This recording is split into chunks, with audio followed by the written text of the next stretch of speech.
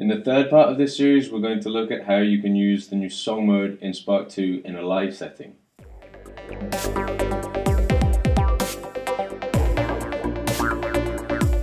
So Spark2 is not only a fantastic studio tool, it's also great in a live setting. One of the fun ways to use it is in song mode.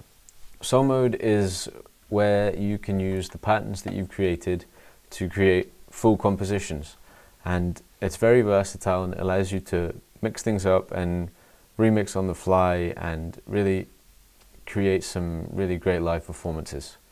So the new song mode is organized in up to 16 mini songs, and mini songs are these things here that you see, which are up to 8 patterns. They can be less, of course, and they play vertically. So what will happen here is A1 will play, then A2, then A3, then A4, and so on until we get to A8. And at the moment, all of these mini songs are chained. You can see that by looking at these little arrows down here, which are lit, so that means that they're chained. So what will happen is when I get to pattern A8, after it's finished, pattern A9 will start. So if I don't want that to happen, if I want instead for at the end of A8, A1 to be played again, I simply click the arrow here, and now you can see this has changed color because we have 2 sections. We have this first section here and a second section here. So now when I get to the end of A8, it will play A1 again. So let's just chain those again. Of course, all of this is really dynamic. You don't have to play it all linearly. You can set the start point however you like by using these little buttons down here. So if I click here, you see B1 has been highlighted. This means that if I start the song now, it'll start on B1. Same here, and same here. So let's put it back to the beginning. So now we'll start on A1. And of course, these are all pre-programmed mini songs, but you can move things around as much as you like. You can remove things by pressing and clicking on one of the patterns and then pressing the delete key on your keyboard. If you don't have a delete key, you can go up here and press the delete button. You can move multiple selections around.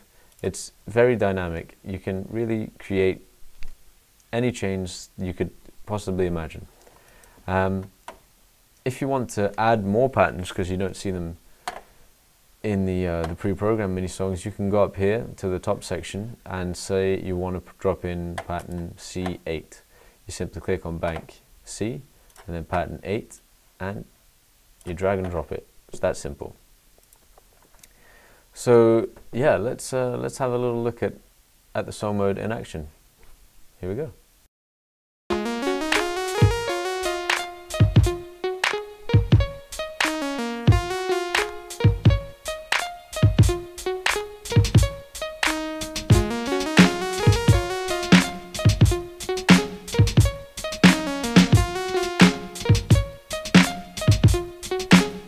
Okay, let's change it.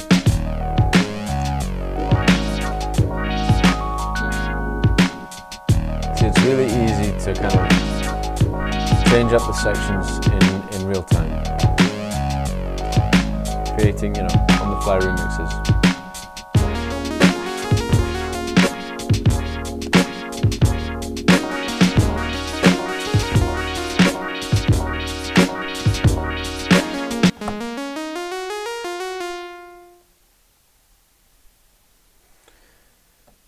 So there you go, that's a quick introduction to the new song mode in Spark2.